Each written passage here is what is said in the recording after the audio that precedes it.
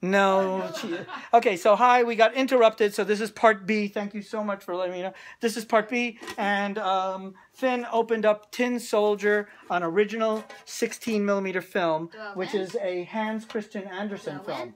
And you won big time. This is a really cool film that I will be showing at the Speakeasy. So when I showed this film, you could say you're the one who opened it, which is cooler than anything.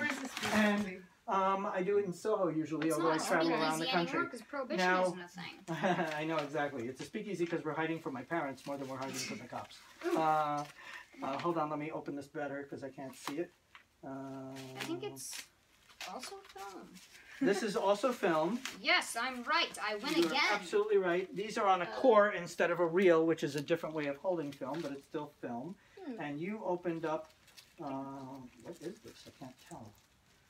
Oh, Frankie Laine, the singer. Oh. And no one in the room knows him, right? You know Frank. You don't. I learned about him at Statue of Liberty, Ellis Island, from Stephen Briganti, the owner, the CEO of Statue of Liberty. So Stephen, I bought this because you told me when I was DJing at Statue of Liberty during Christmas. I would, you know, we were doing the Christmas rush, and I wanted to entertain the soldiers, everyone working so hard, these 20-hour shifts. So I brought in an old-fashioned Victrola. And I was a DJ on like 7 radio stations. So I brought in records having to do with everybody's style.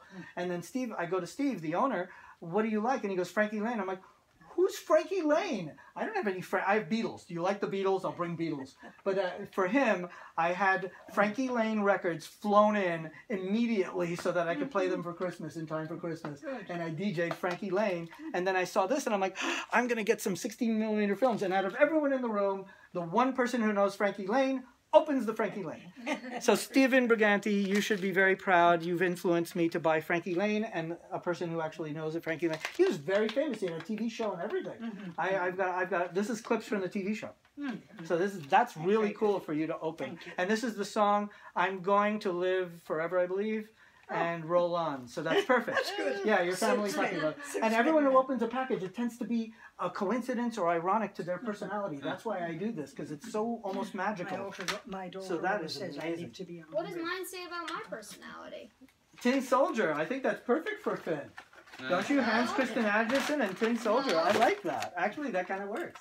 And you opened up something very important for your family and for your heritage. He's so confused. This is the Nibelungen.